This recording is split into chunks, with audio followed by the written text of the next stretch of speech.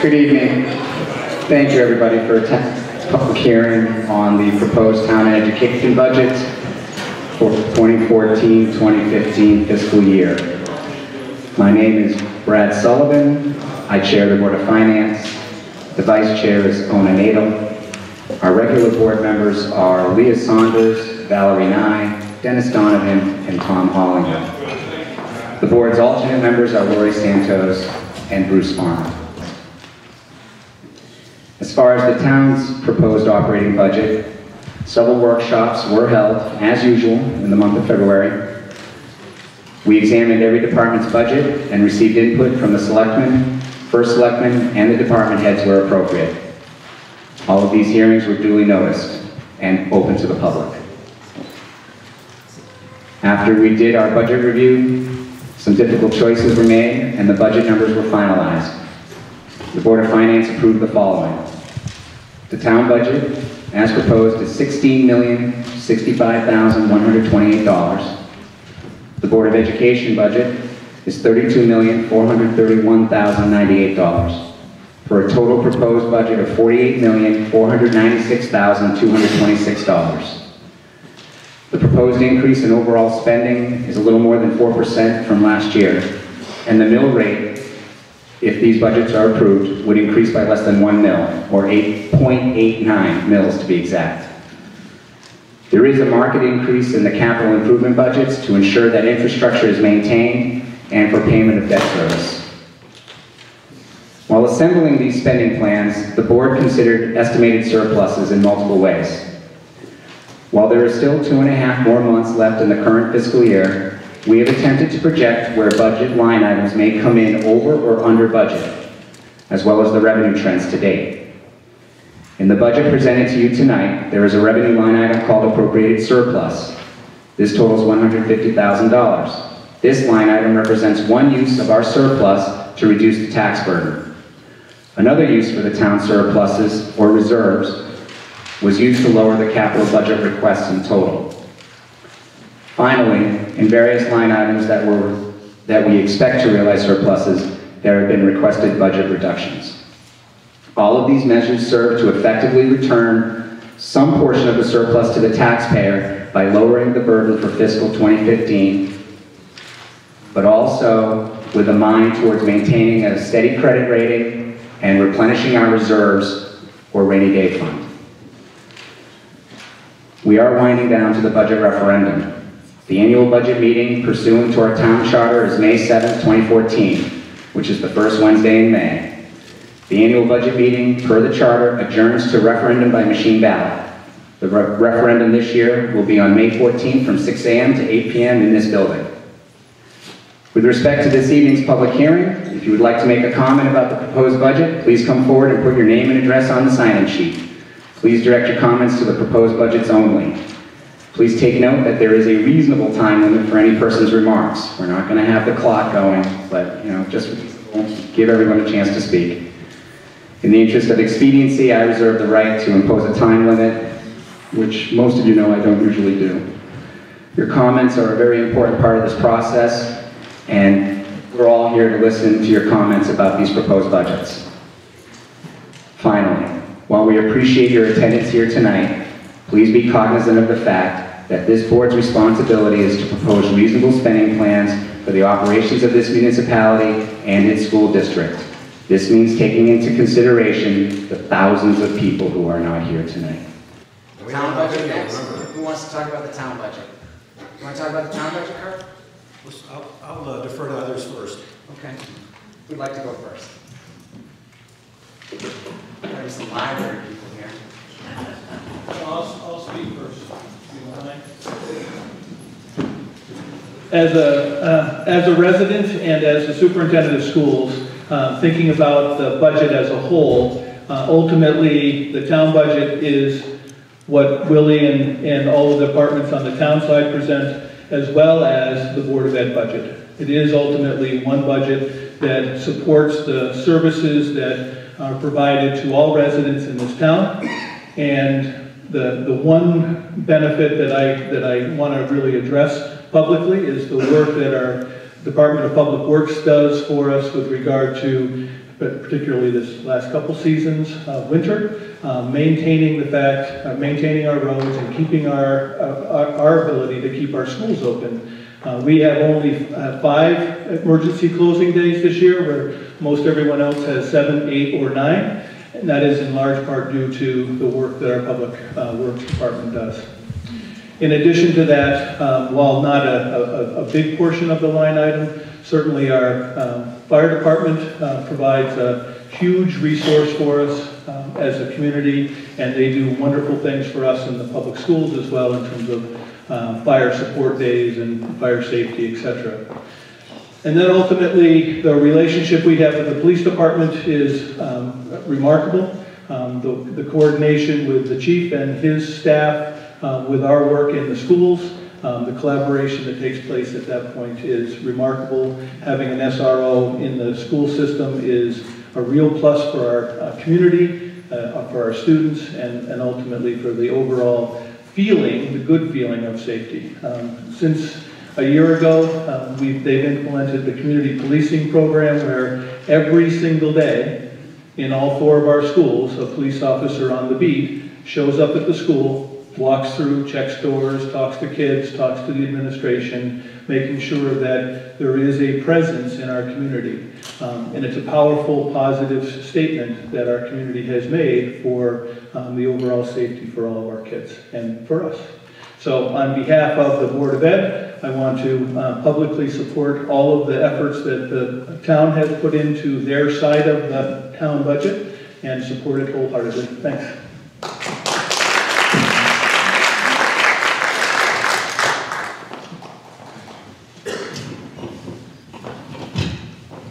Good evening, my name is John Olson. I live at 101 Pratt Road. At first I want to thank the Board of Finance for all the good work that they're doing and all the volunteer time that they put in. I also want to say the same for the Board of Education. I moved here 19 years ago with my wife, and I've lived in a few towns in Connecticut. And I'd just like to say that there's a quality of life that comes with this community. And you don't get anything unless you invest in it. You know, my children are grown and they're working in New York City here and also in Connecticut. And, you know, I'm on a fixed income now because I just retired. But I truly believe that if I want to live in a civilized society, if I want to see economic development, if I want to see the kind of town that has the facilities and the things that we've come to enjoy, and maybe sometimes we should appreciate them more, then we have to understand there's a cost to that. And I know that there's been a lot of struggle to try to find ways to save money, to do things better, but let me say this in 19 years. When I came here 19 years ago, this town didn't look anything like it looks like today. And I can tell you one thing, I'm proud of where this town has gone, not just our city, but the people who have moved here. And we want to continue to attract people to move here, but it's got to be a partnership between us and the government that we elect. And again, I want to thank, you know, all the volunteers, and I know there's always difference of opinions, but regardless of which side you come down on these things, I think too often people don't appreciate the time that you put in for the big pay of the 1 big 0 that you all get for serving us. We've cut their budgets any more than what they get. So, again, thank you for giving me the opportunity to speak.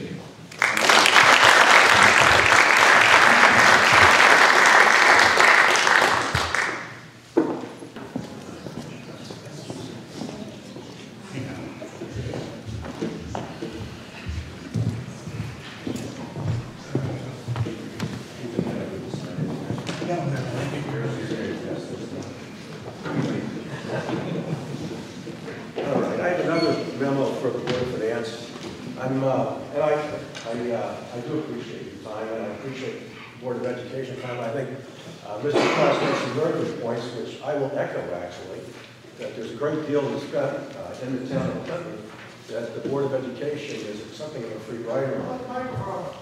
Oh, I'm sorry. I just want to say that Mr. Cross's points about the Board of Education benefiting from the town is well made, and I'm going to go into it in greater depth in a second. Also, I'm not really surprised that Mr. Olson is in favor of the budget. He, as you may know, I believe was president of the, what was the AFL-CIO, the Public Employees Union. So he's very much in favor of bigger budgets, no matter how big they are. If I'm incorrect, please correct me. Is that not correct, Mr. Olson? Pardon me? Anyway. I think it's important to consider the source, and I think full disclosure is always... Anyway, the town of Clinton has continued to price itself in terms of mill rates out of the market compared to adjoining and nearby shoreline towns. The fact drives down property values further, discourages economic development that is needed to help shoulder the tax burden, and further inflates the mill rate. It is a vicious cycle. Those who attempt to dismiss these facts with equalized mill rates or per capita tax data completely miss the point. No one pays equalized taxes, nor do they pay per capita taxes. Mill rates are what determine the tax burden. If Clinton goes forward with a proposed budget, it will extend this very destructive cycle. And this is, Clinton is the line at the top. This would be the new mill rate projected. These are the ones for the towns that are either Killingworth or on either side of us. Even though Clinton's town budget represents only 1/3 of Clinton government overall spending, it must compete with the education budget that represents the other 2/3 of spending. And while 2/3 of the money assessed, collected, and administered by the tax assessor, tax collector, and finance director is spent on education, the Board of Education expects the town budget to bear 100% of the finance director's salary instead of the half, as has been the practice in previous years. This is a big step backwards for the town, particularly when $1.5 million was spent on expanding the town offices in the old PD to accommodate consolidation of the two finance departments in one location. Some ask why it matters whether costs are attributed to the town or to the education budgets. The taxpayers have to pay it either way. So here's why. When the Board of Education does not reflect education spending borne by the town, it is not counted toward the state's minimum budget requirement as it should be.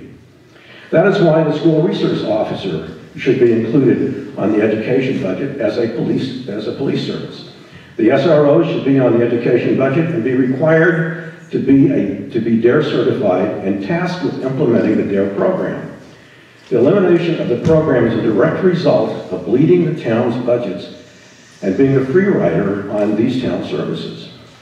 How much do these services add up to? And I've got them for the itemized, but they add up to $612,000, of which about $434,000 could reasonably be attributed to the Board of Education.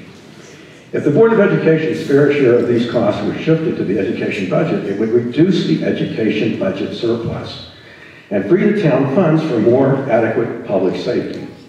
One of the long-term trends that is pushing the town budgets higher with no benefit to taxpayers are Clinton's unfunded pension obligations. For example, the annual required contribution for police pensions is budgeted to increase $75,000 or 8% to $975,000. This represents 39% of the police payroll in addition for defined retirement benefits. And over 90% of what is contributed is paid out this year in benefits to current retirees. The unfunded pension obligations grow by over $1 million annually. Police and other pensions should be converted to 401ks as quickly as possible. There's another cost about which few people are aware. By contract, police employees receive 13 paid holidays issued in lump sum payments twice a year in June and December in addition to their salaries. In addition, officers who actually work on holidays receive a premium. The lump sums add up to $96,595, and the premium paid amounts to $25,350. If the feather bedding portion of this provision was eliminated, there would be adequate funding for required feet on the street and administration. As it is, otherwise unnecessary, difficult choices have to be made.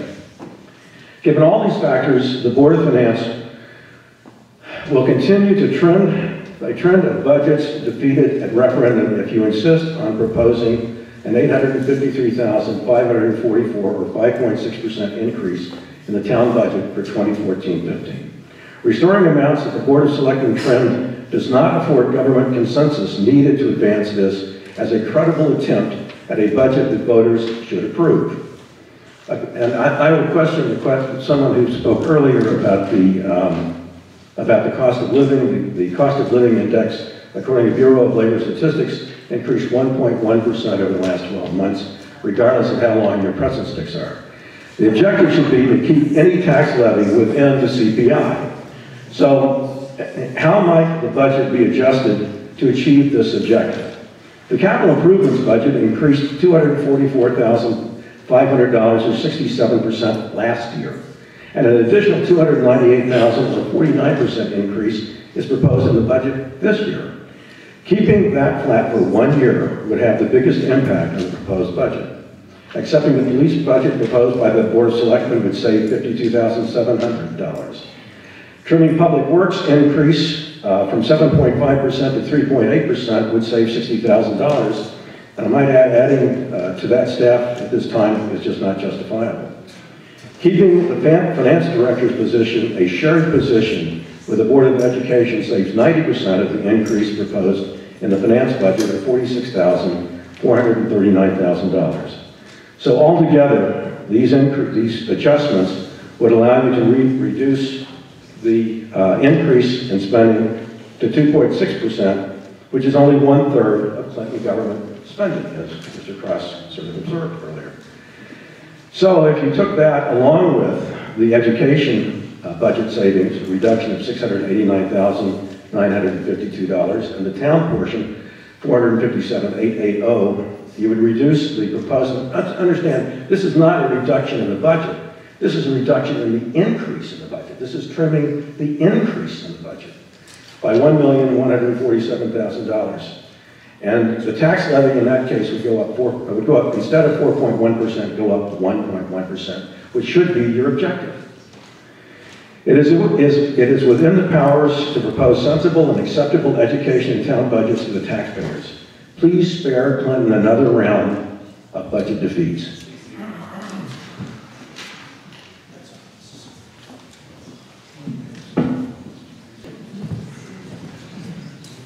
Hey, good evening. Phil Stengel. I just want to, in interest of full disclosure, I'm chairman of the police commission until they throw me out. I do want to talk, just touch on a couple of things Mr. Carr raised about the police department. I think he's correct in that and it's not limited to the police department, that we have to move towards a 401k type retirement situation. It is a big burden on the town. He also mentioned the way the holiday pay benefit accrues to the police department or the police officers. Those things have to be negotiated with the police union, and I would be in support of negotiating those things. Unfortunately, our contract was signed recently. These issues were not successfully negotiated, and so they're going to have to come up next time. Another one that he didn't mention that I would mention is some sort of health requirement or health maintenance requirement for police officers. But that's also something that has to be negotiated, but I would be fully in support of that. Now, as far as the town budget goes, you can imagine I'm speaking in favor of the town side of the budget, the municipal budget. In the police department, we have currently spent about $288,000 in overtime, and will exceed $300,000 by the end of the year by quite a bit. And there's a reason for that, and the reason is we had a terrible string of long-term injuries over the past year and a half. And when officers are out, we can't simply say, well, Officer Jones is not here today, we'll just do without him. We have minimum staffing requirements for the safety of the public and the safety of the officers. So when an officer is out, for whatever reason, we have to replace them. And it got to the point where officers were working so much overtime, as indicated by the $288,000, that they had to be ordered in. They can't refuse to work. If they're ordered in, they have to show up and work. But it got to the point where nobody wanted, you just couldn't work anymore. We were fatiguing, I use the term killing them, not literally, but it affects their health, affects their personal lives, and it was a terrible situation. Now it will resolve itself a little bit as officers come back off injury, but there will always be injuries. This information, of course, was brought to the Board of Selectmen and the Board of Finance, and they did agree to help us out. There is one new officer in the budget for next year, at a cost of about $60,000 plus benefits, total package probably in the $80,000, $85,000 range when you add in all the benefits and the pension and so forth. So I thank the Board of Selectmen and I thank the Board of Finance for funding that one position. One position doesn't sound like a lot, but it will help us a lot. In addition to that, the workload just, keeps going up, calls for service. We are the first responder for medical calls in town. The ambulance service is having trouble staffing during the daytime, and officers show up. You're going to be darn glad when they show up. So for those reasons, for that amount of overtime we've spent, we could hire 3 officers. But if we get one, we're very appreciative of that. Again, we thank the Board of Finance and the Board of Selectmen for seeing the need and doing that. And for that reason, we hope the budget passes. Thank you.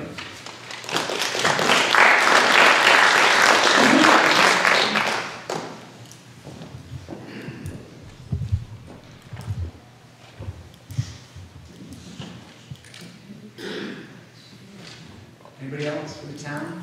Speak about the town budget? That is? All right. We're going to close the meeting and... Can I ask a question, Mr. President? We're going to close the meeting and we're going to have the special meeting right after this and finalize the budget. Thank you everyone for coming.